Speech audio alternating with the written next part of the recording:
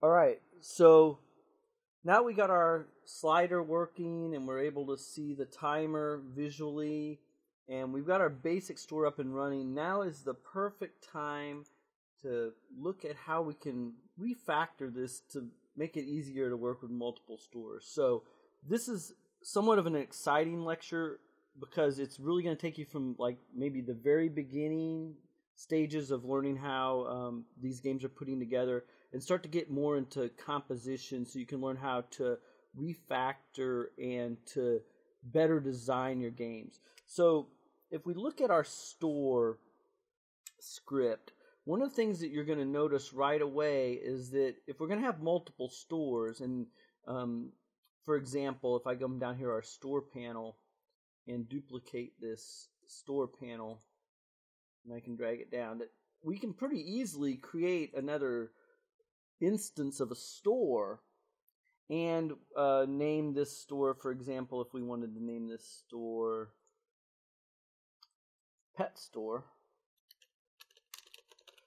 That's perfectly acceptable. In the game itself, if we run it here, you'll notice that already just out of the gate we get like 2 separate timers. So you can see that we're already, just with this basic design, able to have multiple stores.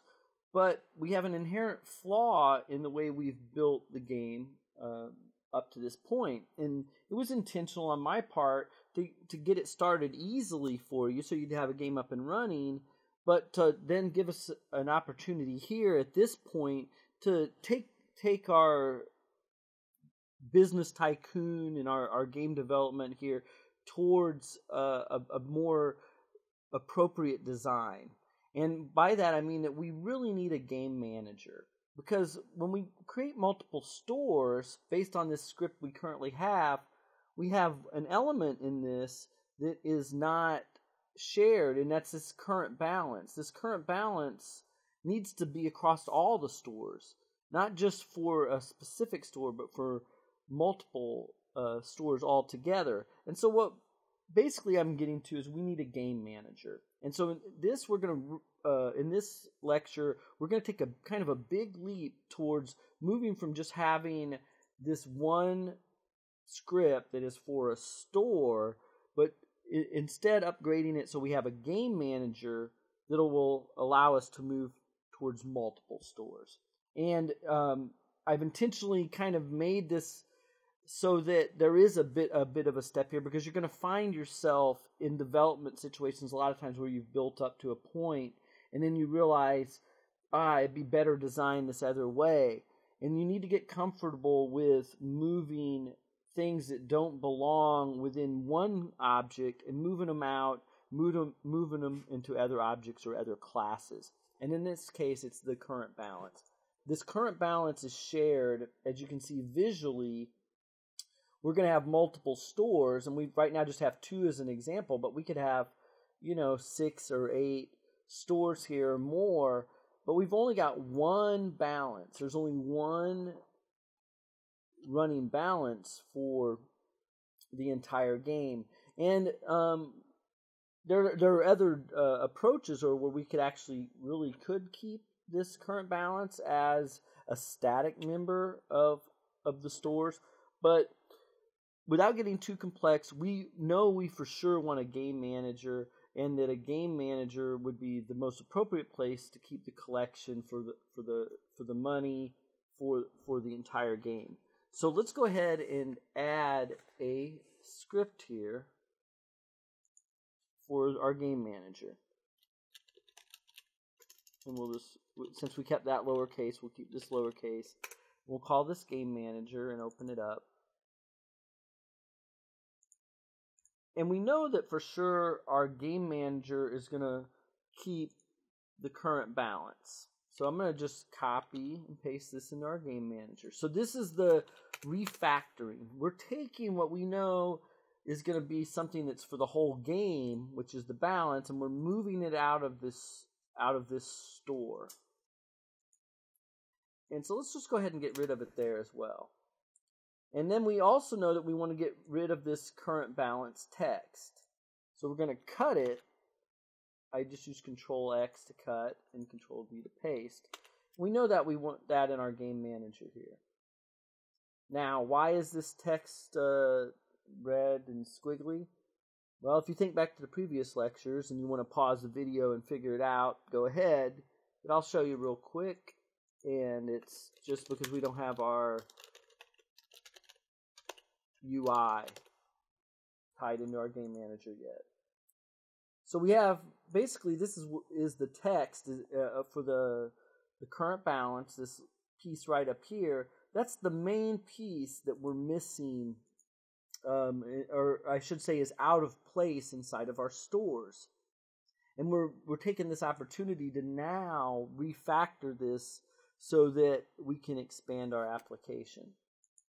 So we've removed them out of here, and you'll notice, look at all the red that we've got in here. And then that's the purpose of this lecture, is to somewhat quickly address this. And so this is an ambitious lecture because it's throwing a lot at a beginner, but it also is that leap towards redesign, because you're going to quickly find these kinds of things where it's very appropriate to break your code. It's very appropriate to take it and move pieces into another object. In this case, it's very appropriate to move our current balance into a game manager and start building up a game manager that manages the game state and how the game is running, whether the game is paused, whether or not, in later on, we're going to be showing like a manager panel where you can upgrade your stores to have managers or upgrade, certain things. And as you make more complex games, you're going to want to be able to manage the states of your games. And that's what a game manager's for. In this case, our game manager also needs to keep track of the current balance. So we're moving that here. And likewise, it seems to make sense. We can also move these items, the current balance, for example, here. And we can move the updating of that text to here as well. So we can move our code over by just copying and pasting a lot of it. Okay, so we've moved this over, and there's some things that we're going to run across that aren't going to be so easy to move over. Like, for example, where we're going to be updating the current balance here, for example, we need this current balance is now not going to be in the store, but instead it's going to be in the game manager. So we need to address that. And how do we address that? Well, what we want to do is we want to manage this current balance, and we do that by creating a method to add to the balance inside of our game manager. So our store is going to basically say, oh, we've got some money that has been made, or we've spent money to buy a new store. So let's update that balance. So we're going to say public because we want to access it outside of here of the game manager itself. And we're going to say public void because we don't have to return anything back. And then we're going to say add to balance. So this creates our method to add to the balance, and we're going to have a float and an amount. So this right here is new, and what we've been doing is we're basically providing a parameter to this method, add to balance, that says we need to know the amount we want to add to the balance. So we come down here. All of our red's gone away because this is a perfectly valid syntax to create our method. We're saying we have a method called add to balance. We're going to get an amount, and we just need to say current balance plus equals amount. And that's going to add it, whatever we send here, to our current balance. And now is where we want to update also our text as well. And we'll save that. So this is really the method that we need right here to interface with our store. We're going to be either taking money away, or we're going to be adding money to it. We don't need two methods, though, because we could just pass a negative amount. So jumping back over to our store, we're going to get rid of these references to current balance text because we don't want them in our store. Our store wants nothing to do with the current balance. It really doesn't care, except for when we come down here to buy a store. And so we'll address this, the fact that we'll have to check and the balance here. But what we can do is we can get rid of here any references to the text, because we're going to let the game manager take care of that, and we don't need to debug. But what we are left with is the times we're updating those balances. We're updating the current balance here, and we're updating the current balance here, and we don't have anything down here, and we have to reference it here. So we need this interface, and that's really the meat of this lecture, is showing you how we're going to interface this game manager. So we come here to our store, and in our store we're going to want to just go ahead, for simplicity now, to build, and there's a lot of different ways to reference this game manager. This is not the only way, but for now we're going to reference it this way by coming here and saying public, and we can go right here and say game manager, and it finds the game manager. We've created that class, and now we just need a reference here. We'll say game manager, and we're just capitalizing it here so it's different than this one, so we'll know we're referring to the one inside the store here. And this is the one we're referencing that is going to directly tie to here. So now what this means is we can come down here with this game manager and directly call this add to balance. And I'm not sure why we didn't get that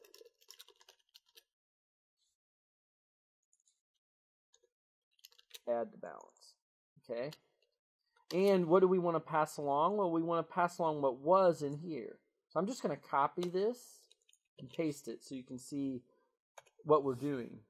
Is rather than updating the current balance inside of the store, we're telling the game manager we want to add to the balance in the game manager, and we're sending along the change here. So we can get rid of this now. And instead we're letting the game manager manage the balance, but the store is still sending and doing the calculation. So this is about decoupling the management of the balance. We still have some, we're still letting the game manager do its piece here, and we're letting the store do its piece, because we might have more complexity here. We might have upgrades. We might have all kinds of other things inside the store that are going to go into this calculation, but we're going to let the game manager take care of actually adding that to the balance. And now we want to do the same thing down here. Come down here, and we're going to, instead of this being current balance equals current balance, I'm going to just paste in that and change and put the parentheses there. So we're going to pass along the negative base store cost, so it'll take away here from the balance. Okay? And what we can do here, and I'm just going to do this for simplicity's sake, is we'll just comment this out for now. We're not going to worry about checking the balance. We're just going to test out hooking in the game manager, adding to the balance, and make sure all this works, and make sure that this all works, that we've got this taken care of. Now, one of the things, this is where it's going to update the text. As soon as we have the balance change here, it's going to update the current balance text to what we set it. But remember, we're going to have to set this up inside of Unity. We've set a few things up in here in our scripts. This right here, the text, and then this right here, as far as the game manager, that we have to address inside of Unity. So I'm going to save all that, click back on Unity, and we'll let it compile everything. And a lot of times if you've made mistakes, you'll see the errors right here. It'll come up red. This is just saying there's some line endings that are incorrect. So this doesn't matter for us right now because this is just a warning. Let's go ahead and get rid of our extra store and click back on our store panel for this one that we have. Notice how the game manager's open. It's because we've created this game manager object that we need to tie in here. Now, we can't just drag and drop this in here. That might be an instinct, I'll just drag my game manager. You can't do that. We need to create in Unity a place to hold it. So I come up here to game object and I say create empty. And we'll call this Game Manager Object. Just name it a little different because we got a lot of things named Game Manager. And I can then now come here and drag and drop it into here. So we have our Game Manager. And you'll also notice that we need, for our Game Manager, to reference our current balance text. So we're going to drag this in here. So this ties the text that we're going to be updating since we have moved that over to our Game Manager right here. And it's going to take care of updating our balance and keeping everything accurate. We've stripped it out of the store. There's nothing in the store that references current game balance. It's all gone. There's nothing that the store right now references that. So if this is tied up properly and the store panel now needs its Game Manager object, we need to drag that in here. And notice how now it ties it in just fine because of the Game Manager is one of the available objects that are inside of here because I dragged and dropped it here. Watch it again if it's confusing, so that you can wire this all together because it has to be wired together right. So now let's run everything. Notice we have $6. If we buy, we're going down. So everything's working just like it should. If we click, when it gets to the end, it should go up. Just like it does. And we're getting 3 times 50 cents or $1.50 each time. The only thing we don't have working is we can buy as many stores as we want and go into the negative. Because we're not checking that balance. And I just wanted you to see that. We commented it out on purpose because we wanted to make sure we got the Game Manager wired in right. So that's plenty for this lecture. It's one of our longest lectures so far. So it's plenty for us to digest in this specific lecture. But let's recap what we did.